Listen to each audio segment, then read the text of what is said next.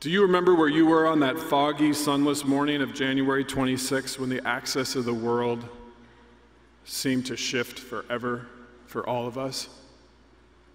I was in Sunday church with my family. My phone was deep in the pocket of my jeans when I felt the familiar text buzz. For a second, I ignored the notification because I was in church.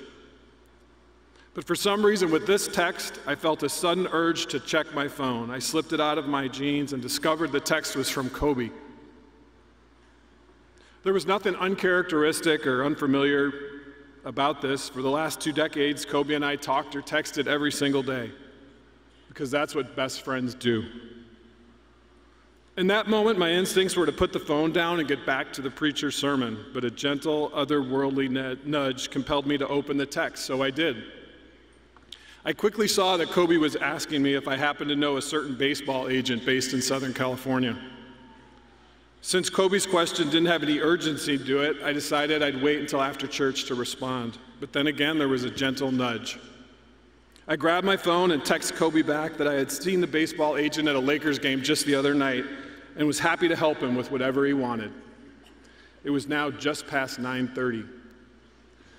Kobe texts back explaining his desire to help a friend of his secure a baseball agency internship for one of his young daughters. Kobe vouched for the girl's character, intellect, and work ethic. He clearly wanted to champion a bright future for her. I text Kobe right back and said I would put a plan in motion to help him get that done. A handful of minutes later,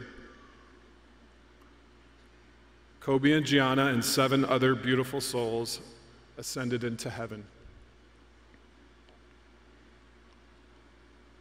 Kobe had been texting me from the helicopter.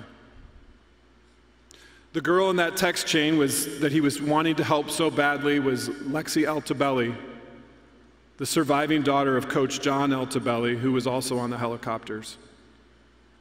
Kobe's last human act was heroic.